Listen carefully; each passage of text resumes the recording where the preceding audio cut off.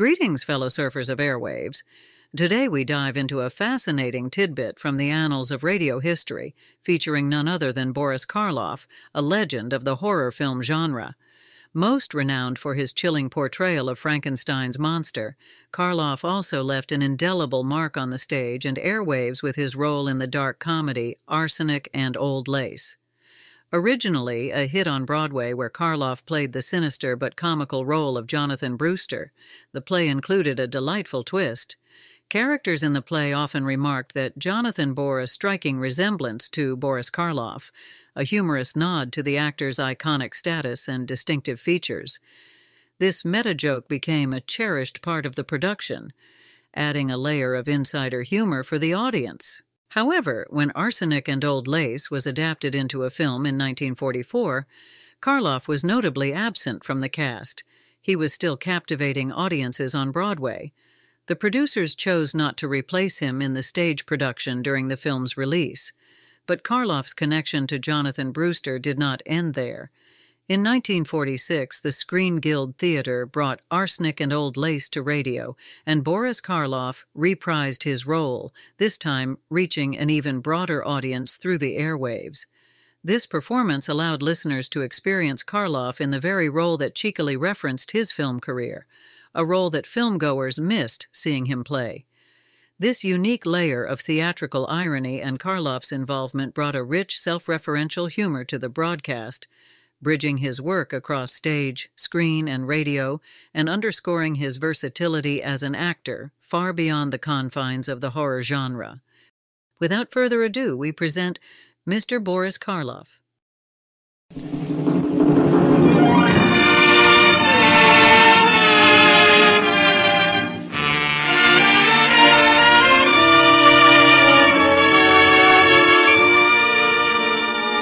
Good evening, ladies and gentlemen. Tonight, Lady Esther has the pleasure of bringing you one of the famous hits of our generation, Joseph Kesselring's Arsenic and Old Lace, originally produced on Broadway by Russell Crouse and Howard Lindsay.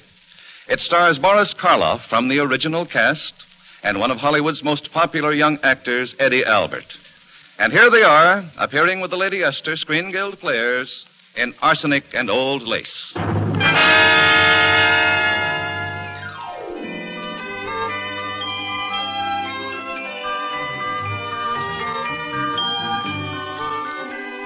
You could ask anybody in that section of Brooklyn, and they all would tell you the very same thing. The neighbors, the minister, Dr. Harper, even O'Hara, the cop on the beat. You mean them two old Brewster sisters? Why, there ain't two sweeter little ladies in the world. Too bad, though, about that nephew of theirs. Too bad. He's sort of... Charge! Follow me, men! Up San Juan Hill after Teddy Roosevelt! See what I mean? But the Brewster sisters have another nephew, Mortimer. He's dramatic critic on a New York paper. And he's always considered himself quite sane until tonight. Aunt Abby, Aunt Martha, I have news for you. I'm going to marry Elaine Harper. Oh, Mortimer, how nice. Our minister's daughter. Really, Mortimer, we ought to celebrate. Not tonight, darlings. I've got to pick up Elaine and get back to town. Have to cover a play tonight. Well, I do hope it's something you like for once. What's the name of it, dear? Murder Will Out. I'll bet I can write the review without even seeing it. I always said you were talented, dear. Same old tripe. When the curtain goes up, first thing you see is a dead body. Well, maybe you won't actually see it. It'll be hidden somewhere, like in this window seat. Then someone will come on, walk in sort of casually, lift the cover up of the window seat like this. Why, Mortimer, dear, what's the matter? Aunt Abby, Aunt Martha, there's a dead man in there.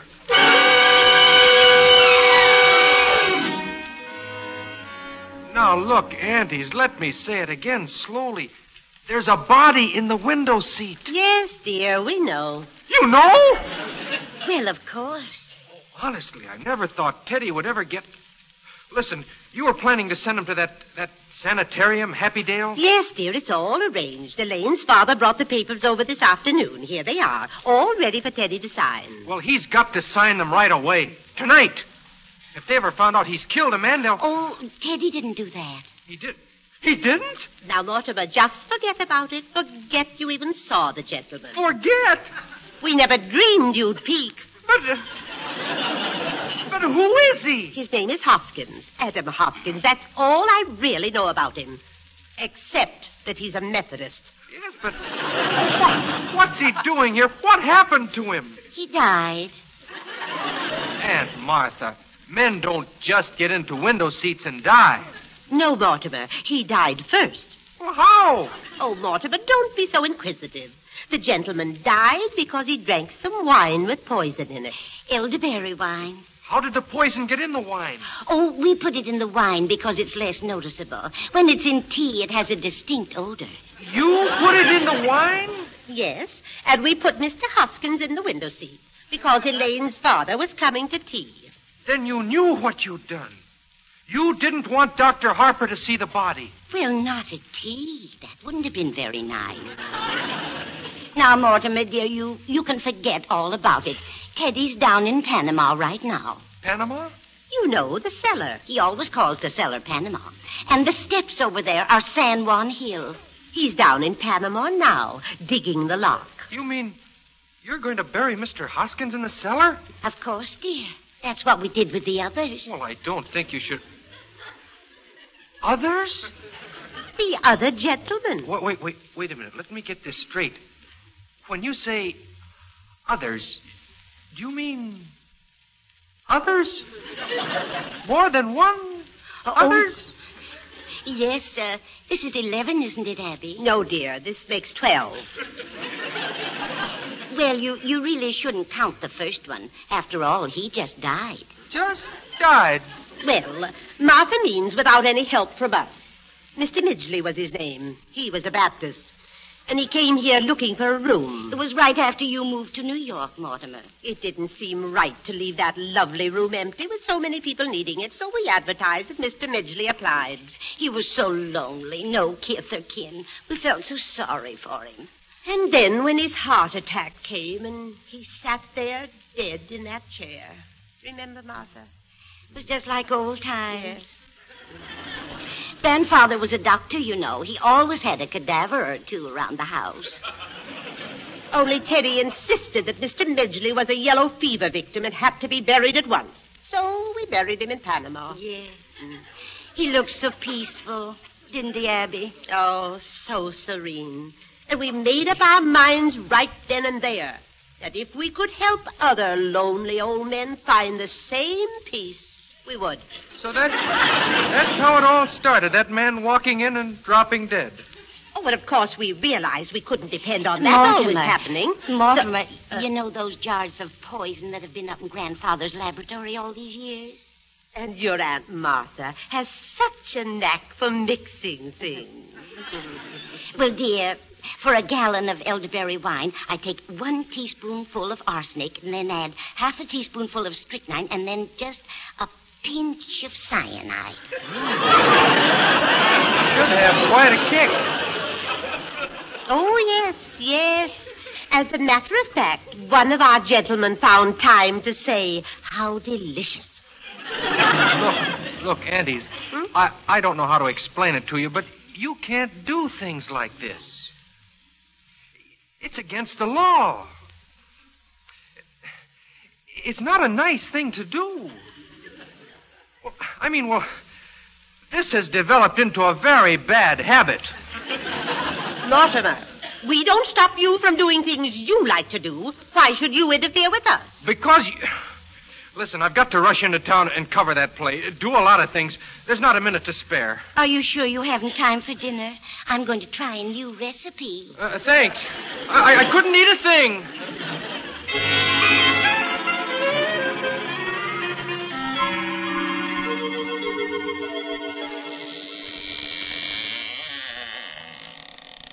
This is it, Doctor. Yes, I remember this door. Even when I was a child, it always sounded like inner sanctum. Come in. Oh, Johnny, it is dark in here. That means the family still live here. The Brewsters were always sparing with lights. Is that so? Hey, who turns on the lights? I did. Who are you? Yes, what are you gentlemen doing here? Why, Aunt Abby, Aunt Martha, it's Jonathan. You get out of here. But I'm Jonathan, your nephew, Jonathan. Oh, no, you're not. You're nothing like Jonathan, so don't pretend you are. But I am. I'm Jonathan. And this is Dr. Einstein. Abby, his voice does sound like Jonathan's. But his face...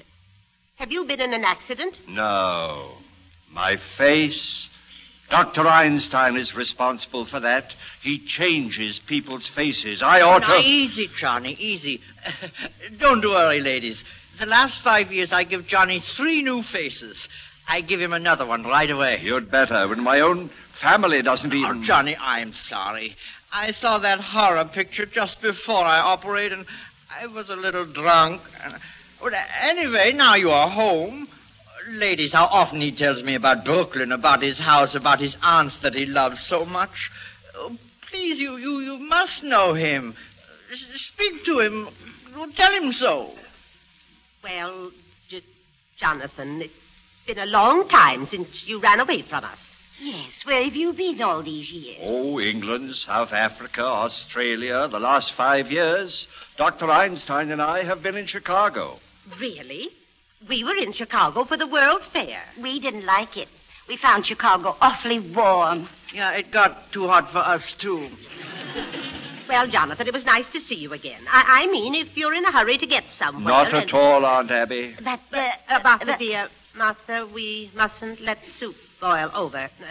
Jonathan, if you'll excuse us for a minute. Of course. Come along, Martha.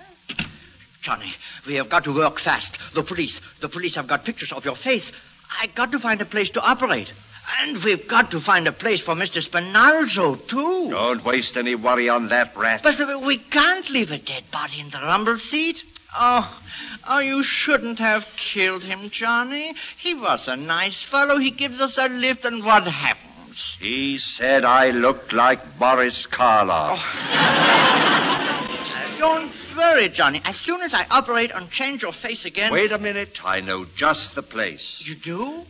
Look, if this family hasn't changed, and I'm sure it hasn't, I'll bet my grandfather's old laboratory is just the way he left it. Oh, good. And when you've done with me, why, we can make a fortune here. In Brooklyn? Of course. Practically everybody in Brooklyn needs a new face. But, Johnny, your aunts, I don't think they want us here. Leave that to me, Doctor. I'll handle it. Why, this house will be our headquarters for years. Oh, that would be beautiful, Johnny. This nice, quiet house, those sweet old ladies. I love them already. I get the bags, yeah? Doctor, we must wait till we're invited. But you just said... We'll be invited. And if they say no? Doctor, 2 helpless old women. Sit down and make yourself comfortable. It's like comes true a beautiful dream. It's so nice and peaceful here. That's what makes this house so perfect for us. It's so peaceful. Simon Hillman, charge! Charge! What?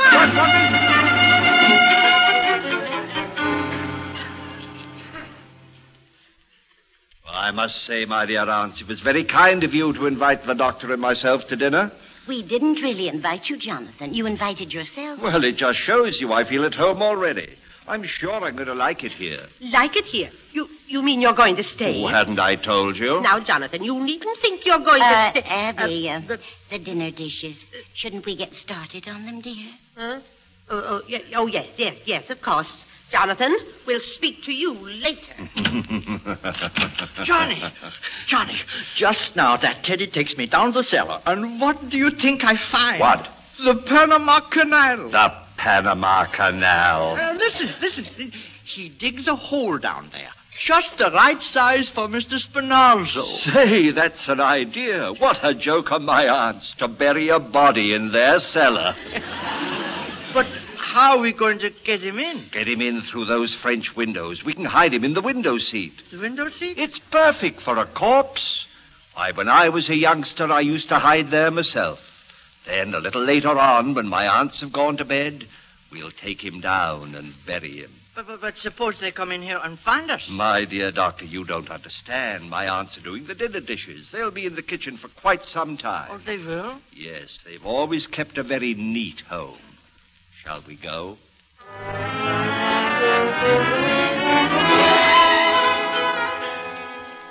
But, Abby, are you sure they've gone out? Yes, they're out there at their car. Besides, we've got to get Mr. Hoskins out of this window seat. Yes, poor dear. He can't be very comfortable. And when Mortimer gets back, he'll take care of Jonathan. There'll be an awful row. They've never liked each other. Martha, I will not invite Jonathan to Mr. Hoskins' services. Abby, dear, we better hurry. Yes, let's see if Teddy is still in the cellar. Teddy, are you down there in Panama? Who dares call the president by his first name? Mr. President, we've got another gentleman. Is he dead? A yellow fever victim. Teddy, I'm afraid you'll have to hurry.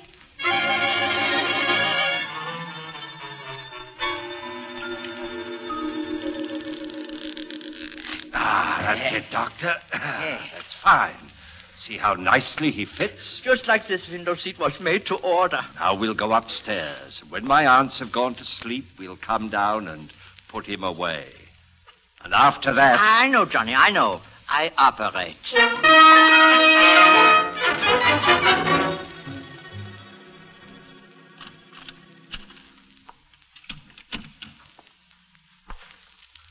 Well, everything seems quiet enough.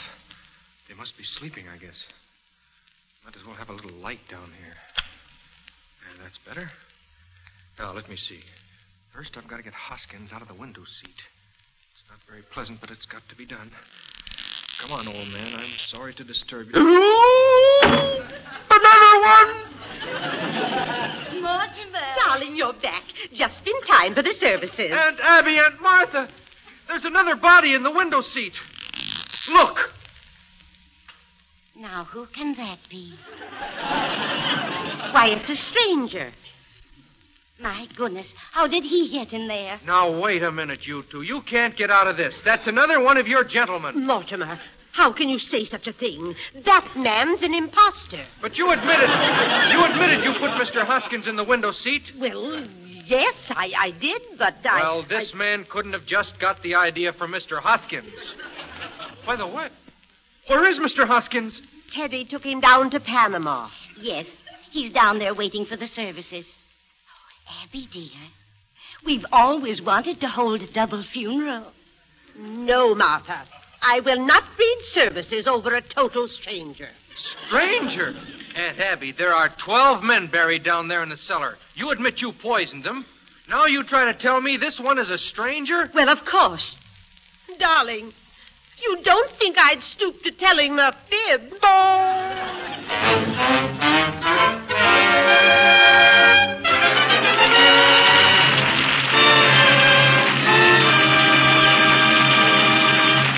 The second act of the Lady Esther Screen Guild play will follow in a moment.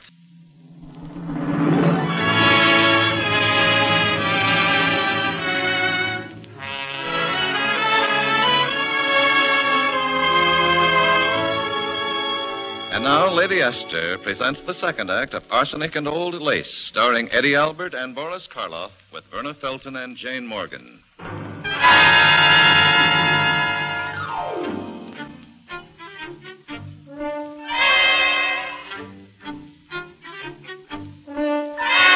Well, Mortimer thinks he's going crazy until his brother Jonathan walks in. That makes the answer fairly apparent, and Mortimer shifts right into high.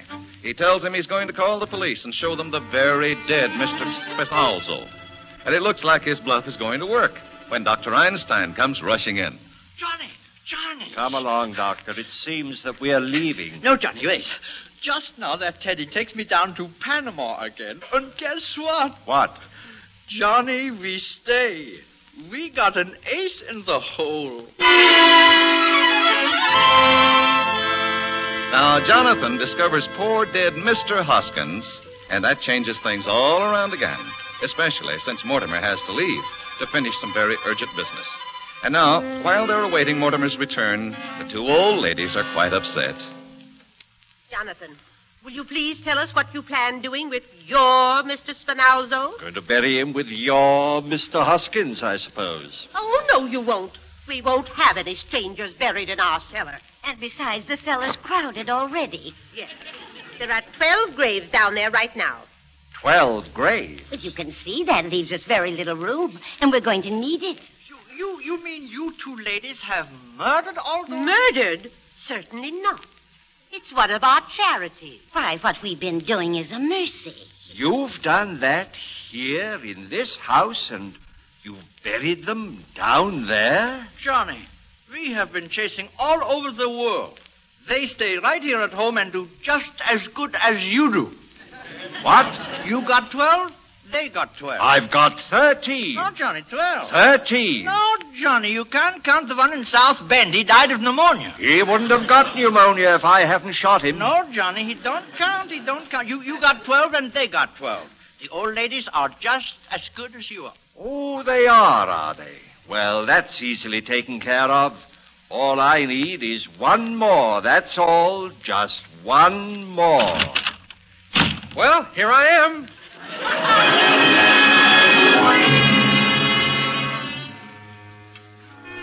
Oh, please, young man, take my advice. Go away from this house. Go away now while Johnny is still busy in the cellar with Mr. Spinalzo. I'm sorry, Doctor. I'm expecting someone very important.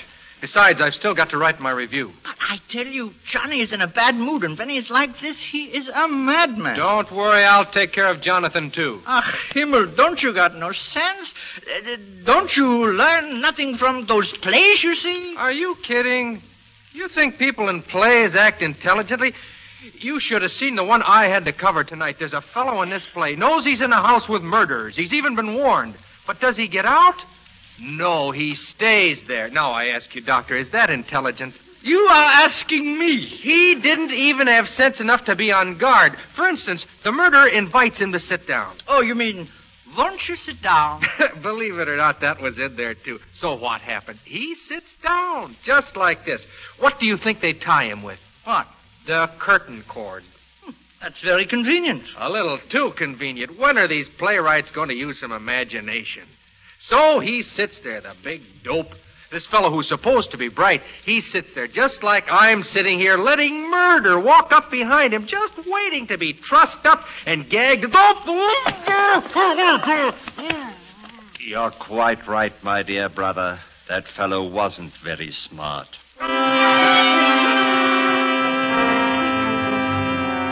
Well, he seems to be gagged and tied quite well. All right, Doctor. We go to work. Please, Johnny, first I need a drink. Oh, there's some wine here. Oh, yes, the elderberry wine. By all means. I pour you one, too. Oh, how I need this. Please, Doctor, your manners. Not without a toast. To my dear dead brother. Charge! Charge! Ah, Himmel! That idiot. He goes next. You hear me? He's next. No. Oh, no, Johnny, not Teddy. We'll get to him later. Come on. We've got to work fast. Hey, what is this? It's the cops. Listen, that Teddy's got to quit blowing his horn. We promised the neighbors. All right, officer. We'll speak to him. I better talk to him myself. Where's the lights? That's better. I'll go up to his room and Hey, ain't that Mr. Mortimer? Yes, it is. What's he doing tied up like that? Well, he was explaining the play he saw tonight. That's what happened to the fellow in the play. No kidding? Well, I wouldn't want to interfere. Hey, O'Hara! Oh, hiya, Brophy. How's the prowl car business? Kind of warm. Lieutenant Stephen. Did he get you on the radio? Yeah, he says he got so many complaints from the neighbors, you'd think they dropped an atom bomb on Flatbush Avenue. He says we got to take Teddy and Hey, what's that guy trussed up like that? Oh, that's Mr. Mortimer. He's playing. Well, get him untied. He looks like he's choking. Oh, sure. Won't take me but a second. Officer, perhaps you better let me... Hey, who is this guy? That's my brother. And you'd better stick around because he... Don't listen to him, officer. He's dangerous. Huh? That's why we had to tie him up. He's the lowest kind of person in the whole world. A dramatic critic? And my two aunts. Huh, you think they're sweet, charming old ladies, do you? Well, there are 13 bodies buried in their cellar. Listen, you be careful what you say about your aunts. They happen to be friends of ours. Hey, Brophy, can you imagine with a puss like his? Why, he looks just like Boris Karloff. Hey, wait a minute. Lay off. Hey, Brophy, help me. Let go, you. What's the idea? You hear me? I said let go. There. Gotta take care of him for a while. What was biting him? Choking me like that? I don't know. When you said he looked like it... Hey, wait a minute. This guy is wanted. You sure? Sure. Don't you ever read True Detective? He escaped from an asylum. Well, that's the way he was described. He looked like Karloff. Is there a reward? Yeah. Help me lug him out to the car. But how about the bodies in the cellar? Bodies in the cellar? Ain't that enough to show you he's nuts? Hey, what about the other one? You know who I mean, Mr. Mortimer. The doctor. Yeah, he must have walked out. Don't worry. We'll pick him up. Come on. Mr. Mortimer, you'll excuse us, huh? I mean, seeing as how there's a reward. I understand. But you will take care of Teddy, though. Absolutely. Tonight.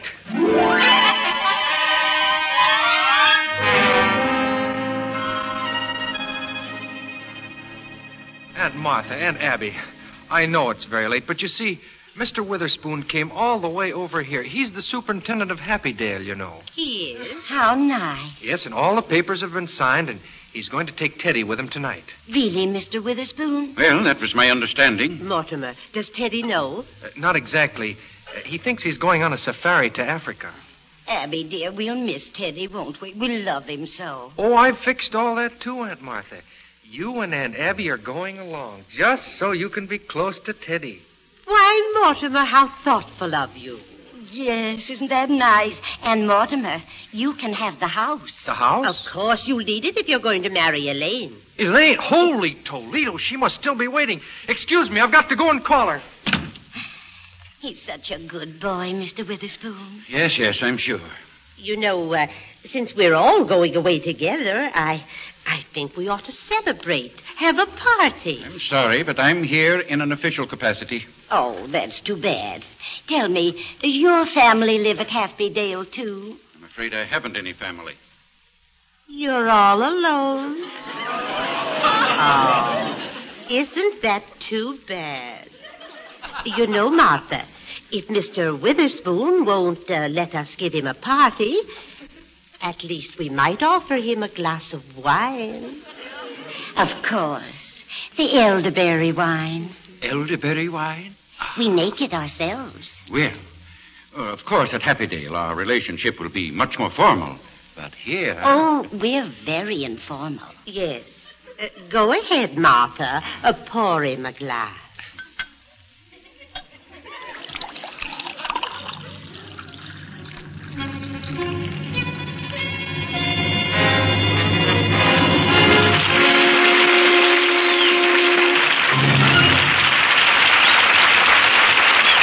On behalf of the Motion Picture Relief Fund, thank you, Boris Karloff, Eddie Albert, Jane Morgan, and Verna Felton for your delightful performances. Next week, the Lady Esther Screen Guild Players will present Love Letters. It will star Loretta Young and Rex Harrison. Be sure to listen. Arsenic and Old Lace was produced and directed for Lady Esther by Bill Lawrence, adapted by Harry Cronman, and was presented through the courtesy of Warner Brothers, producers of Deception, starring Bette Davis. Boris Karloff will soon be seen in the Cecil B. DeMille Paramount production Unconquered. Eddie Albert can now be seen in the Republic picture Rendezvous with Annie. Music on tonight's program was arranged and conducted by Wilbur Hatch. This is Truman Bradley speaking for Lady Esther. Thank you and good night. This is CBS, the Columbia Broadcasting System.